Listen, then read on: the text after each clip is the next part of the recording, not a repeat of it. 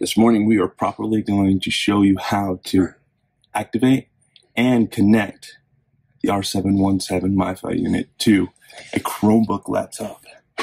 Open your brain tank, folks. I'm dropping some premium 91 octane knowledge. Let's get started. Inside the box, you're going to find the MiFi unit itself, quick start, charger, and that sweet battery.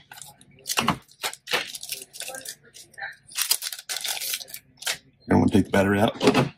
Now, to properly pull the back off, you're going to look for this little notch right here on the side. Put your finger in there, pull up.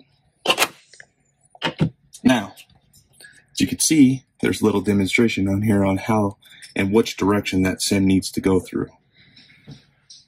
You're going to want the nano SIM, the smallest SIM. Pop that thing out.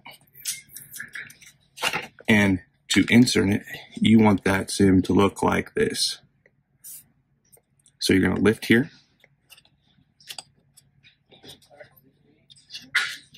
And it's just going to slide right in there. Put the plastic down.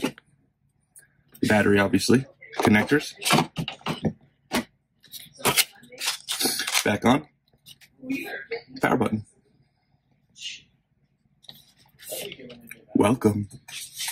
It's going to take a few minutes to power on. And now it's turned on and activated. So what you're going to need to do now is you're going to need to find out what that Wi-Fi name is. And how I cycled through there was the power button.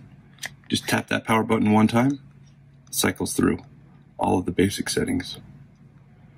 So you're going to look for the Wi-Fi name, the Franklin R717. And then what we're going to want to do is we're going to want to come into the settings, go into the Wi-Fi, and we're going to look for it.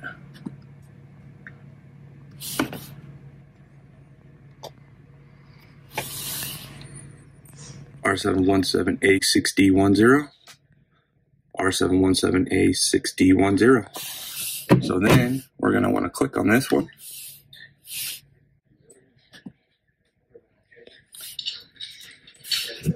And to find out where your password is, you're going to hit that power button and it's going to cycle through. It's going to show you your password. And then all you'll have to do is type this password in here.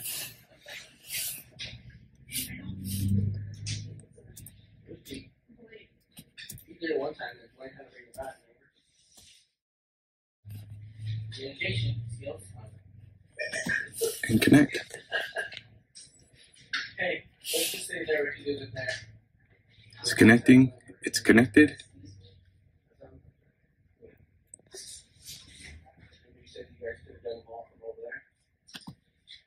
And now it's attached. And that's how it works.